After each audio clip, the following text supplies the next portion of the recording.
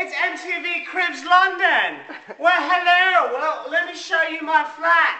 Come on into my flat. Over here, if you'll follow me, this is my clique. I got some working on some very important business for me. Yeah, working on it's a picture made of tiny little pictures that have little holes in them, and you got to fit them all together in the right spot. Okay, well, come on over here. This is the kitchen. This is where I do most of my cooking. You know, I've got Special K. You know, I found the best way to start the morning is with some good Special K. Over here we've got our chore chart for me and my flatmates. I feel that the best way to run a good household is organization is the key to a good, clean, efficient household that is free of disease and things like that you'll find in China and stuff. So, if you come over here, I'll show you the living room. This is where I live, generally, in the living room. And I don't know if you can see it on the camera, but this is a comically large remote control. I bought it down the street at the Walgreens. I thought it was quite hilarious because of how big it is. I don't know if you can see by reference, but my cane is this big and the remote control is this big. If you come over here, I've got a TV. It's pretty nice. I can't really afford anything else like that right now. Over there we got a picture of Obama, the president-elect of the United States of America. And he's been kind of a symbol to me. I live my life like he does. Yes, we can. You know, except it's more like, yes, I can, more than we, because I'm more in the singular rather than the plural sense, because there's only one of me.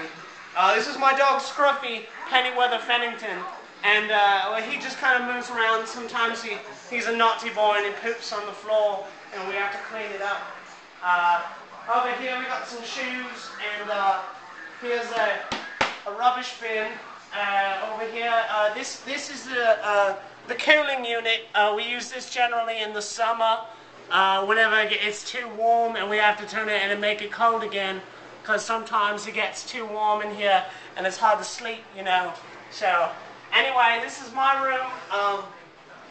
I go with a very naturalistic way of living. I live like the apes lived before they were humans, because I feel that's more in the spirit of living like an ape and less like a human. So, I've got, you know, this is where, you know, me and my lady, and this is the Apple computer I have here. It's very good for watching videos, or playing Flash games or Java games. I like to play Tetris on there a lot. Over here I've got Maloo. Maloo, it's kind of messy right now. As you can see over here I have a beach scene because I like to live very close to the beach. I find it very serene. I have a lot of memories involving me and the beach, and me being on the beach, and how serene and memorable it is. So, but this is all, you know, come over here, and I've got this nice door. It's very sturdy. It's got the letter B on it because I feel, what's the big deal with the letter A anyway, you know? It's more like, what happened to the letter B? Everybody forgot about the letter B, so I figured, you know, that would probably be the best thing to live my life by. That and Mr. Obama's words over there, yes we can. Over here I've got a big plank of wood. You know, I let things just be here, you know, and just live like they do. So this plank of wood lives here much like I live here, except I'm human and that's an inanimate object. So, anyway, it was fantastic to have you come by my flat. I hope that sometime you could come back, maybe, if you just want to watch a movie or play an instrument, or maybe play with my dog, Mr. Feather Pennington. And yeah, so peace, and yes I can. All right.